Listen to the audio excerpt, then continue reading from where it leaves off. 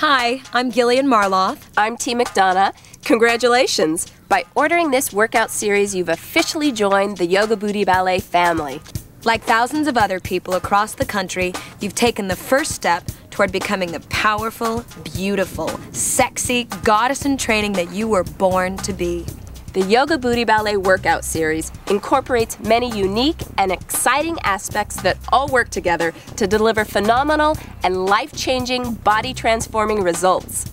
In this series, you'll experience the power of quiet breathing. You'll rejuvenate your body, mind, and spirit through yoga. You'll sculpt your body with unique ballet-inspired muscle toning.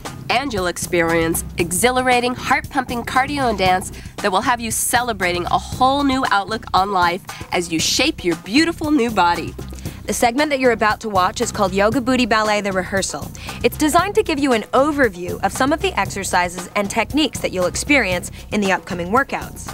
We encourage you to practice along with us during this rehearsal segment before moving on to the exciting Yoga Booty Ballet workouts ahead. So get ready to experience a revolutionary new concept in fitness that will get your mind awakened, your booty shaken, and it will take your spirit to new heights.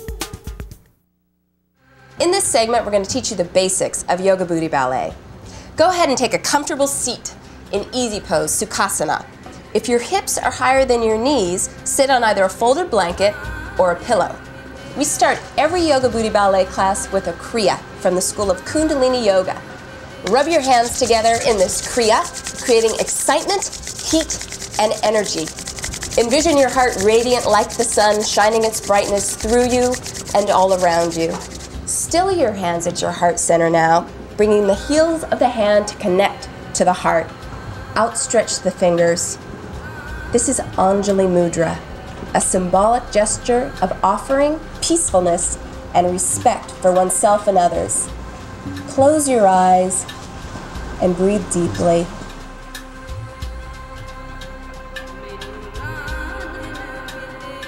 For the sake of this introduction, you're welcome to open your eyes. At this point in class, we always set an intention for the practice. An intention can be anything from a workout goal to a personal or spiritual desire. For the purposes of today, we're going to use this intention. I am now using my body to my highest potential. Close your eyes and repeat that to yourself. Release your hands and gently open your eyes.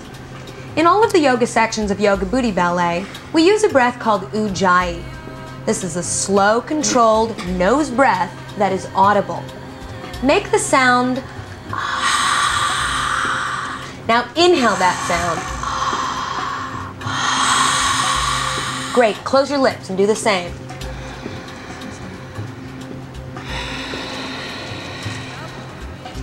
That is Ujjayi breath. It should make you feel very focused, heated, and centered within. Now we're going to show you some basic technique. Bring your hands down to the ground in what we call tripod fingertips. This is oppositional energy, a sense of drawing energy up into your center and shining energy out with muscular strength. It's a suction cup energy. We use it throughout the YBB series. It strengthens and rehabilitates the wrists and even prevents carpal tunnel syndrome.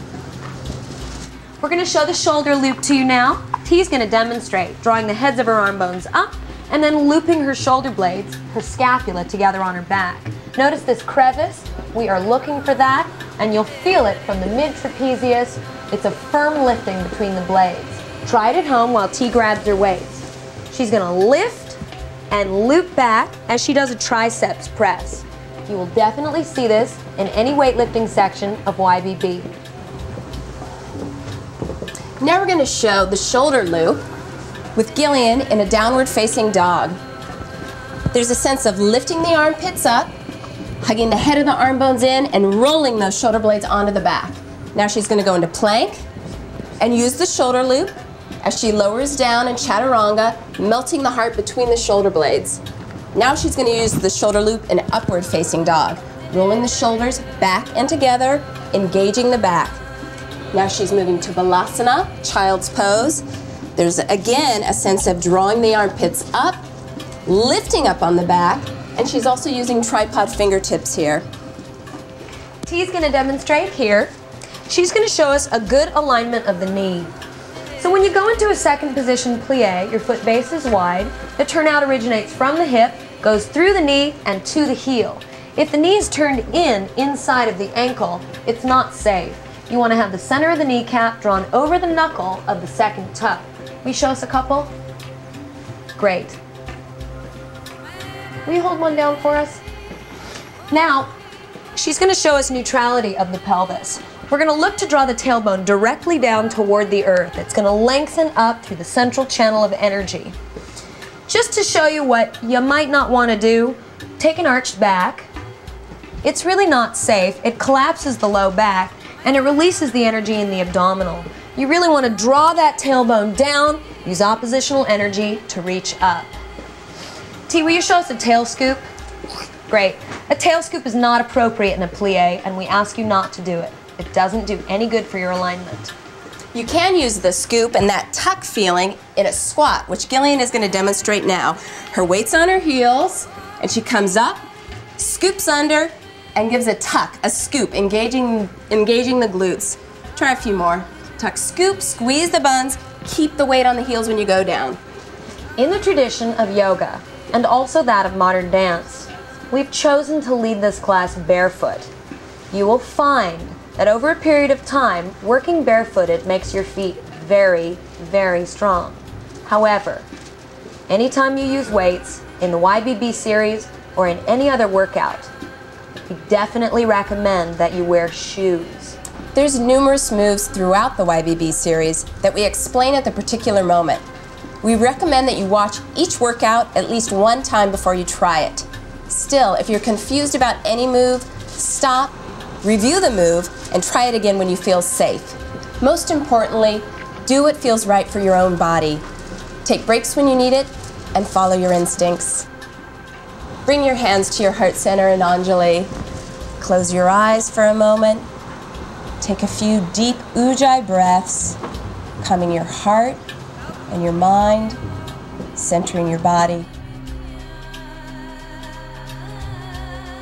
We are one as we are held in the invisible divine. We end every YBB class with the greeting Namaste.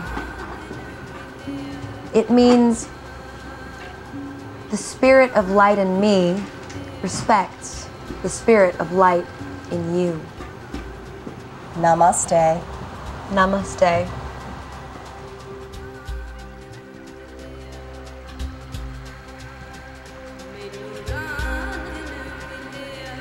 With a blanket placed under your hips, sit comfortably, lengthening your spine toward the sky, and settle into your seat of honor and worthiness. Place the hands in Gyan Mudra, palms down on the knees, pad of the thumb and index finger lightly touching. Close your eyes and listen to your breath.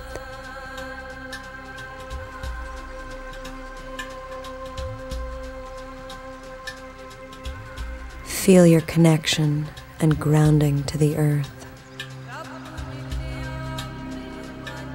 Explore the way your lungs expand and release as you breathe. Follow the breath as it enters in and out.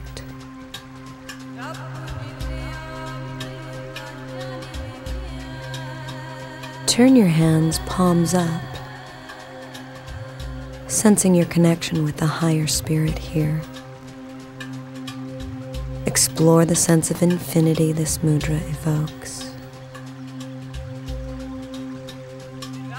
The thumb and the finger create a circle, and this circular energy is infinite.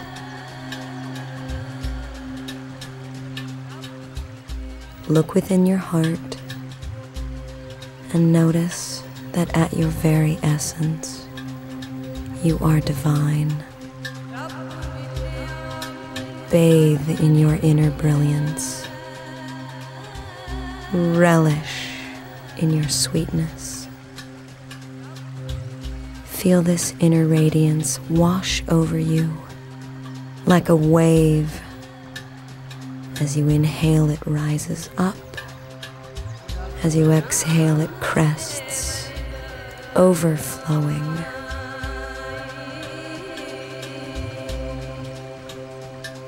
Slowly draw your hands up into the universal mudra of receptivity. Place the heels of the hand at heart level. Palms are up and open, pinky sides of the fingers touching. Repeat this mantra silently. I am open. I am receptive. I am worthy.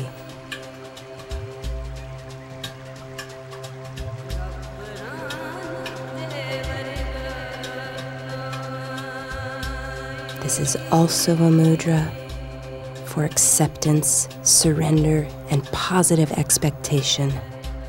Shine your positive expectations out into the universe. See yourself living in that positive light.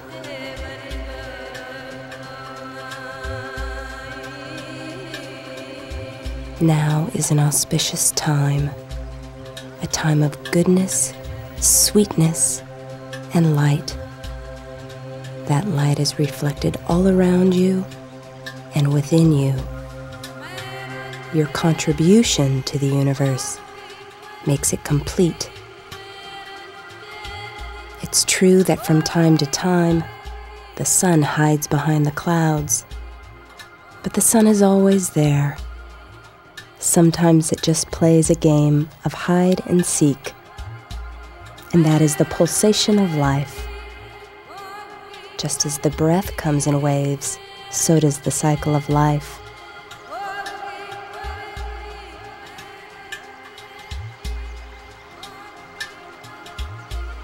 Fold your hands in Anjali Mudra for peace and offering.